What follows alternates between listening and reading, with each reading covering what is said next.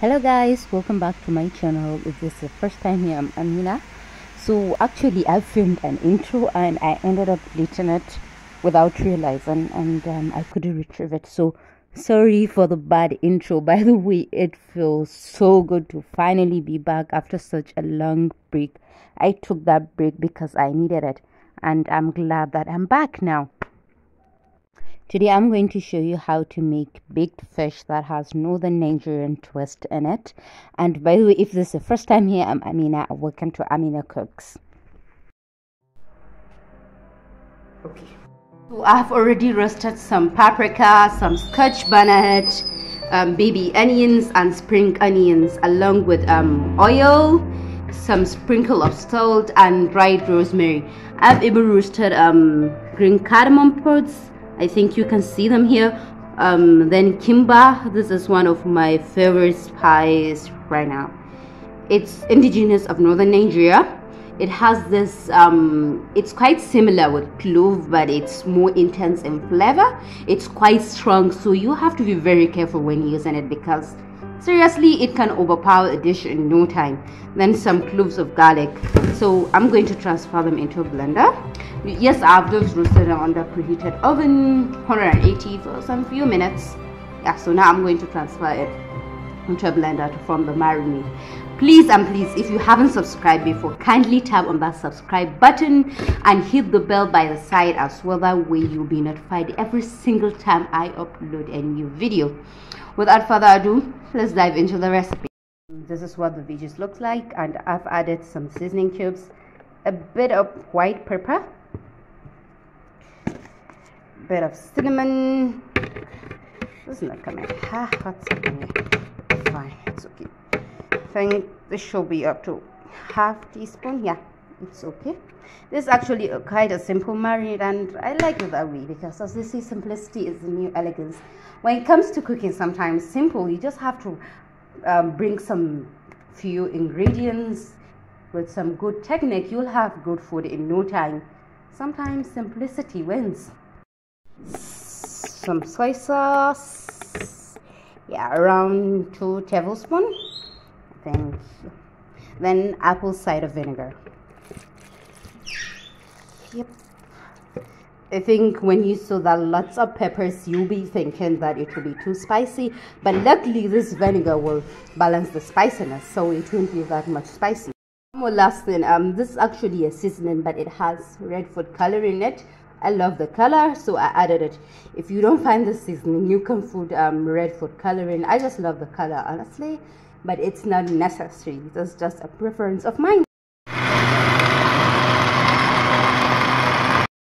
Okay, I'm going to add sugar, white sugar, to sweeten it up a little bit. And again, sugar will keep the fish moist throughout the cooking process. But if you don't like sugar, you can use honey or brown sugar if you don't like white sugar, or you can totally leave it out if you don't want. Then some lime zest for some freshness. If you can remember, the veggies in here are already cooked, so you want to balance the flavors, so a little bit lime zest for freshness. So I've chopped some spring onions along with some ginger. I think this is about, garlic. I think this is about 5 cloves of garlic. Yep. So I'm going to mix them together.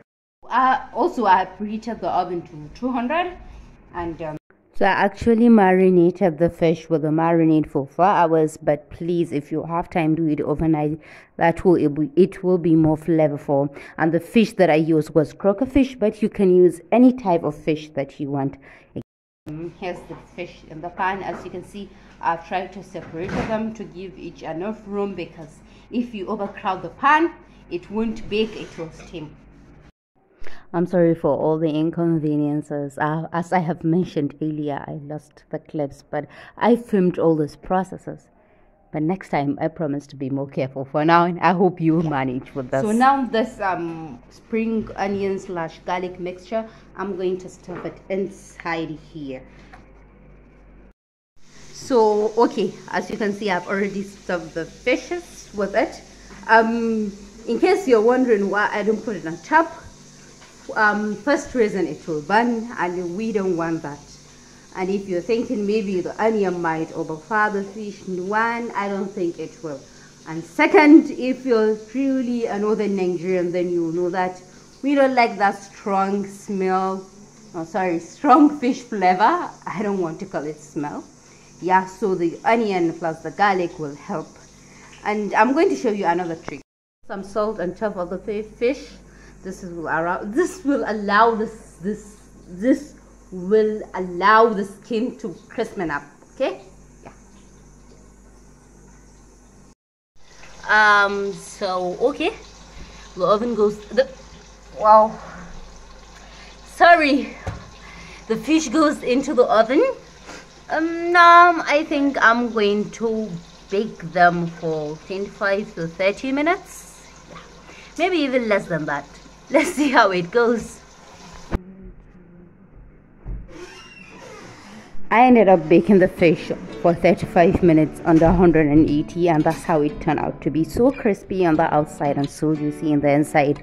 That's how a good fish is supposed to be. And with that, be well and see you next time.